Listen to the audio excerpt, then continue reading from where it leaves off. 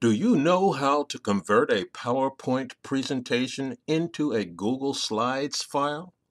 We're going to show you how to do it in this video.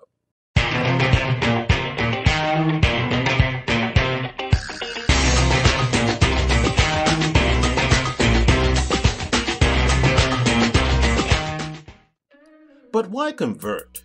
Using Google Slides offers many benefits. One big one is you'll be able to share and edit your documents whenever you want. So let's learn how to convert our presentation in 3 simple steps. First, on the Google page, we have to open Google Drive. So go to the right corner, click on the 9 dots, and then click on the Google Drive icon. You must have a Gmail account to use these functions. This is how Google Drive looks. You'll get an overview of all the files you have uploaded before. The second step is to upload the PowerPoint presentation, and that's very easy. Just go to the left corner where it says New and click on it. As you notice, we have some options here. We can create folders, upload files or folders, and create documents with multiple Google apps. Select the option File Upload, and you'll be able to search for the presentation you want to upload. So I have this one. Select and click on Open.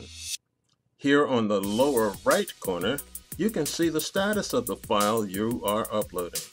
Once uploaded, the third step is to convert the file. You can do it in 2 ways.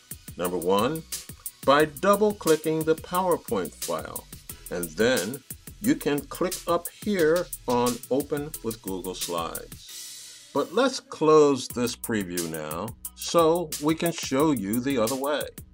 So the other way you can convert is by right-clicking the PowerPoint file like this. Then a menu will appear. Just go to the Open With option and click on Google Slides. This will take us to a new tab. Keep in mind that during the converting process, the file may suffer some changes.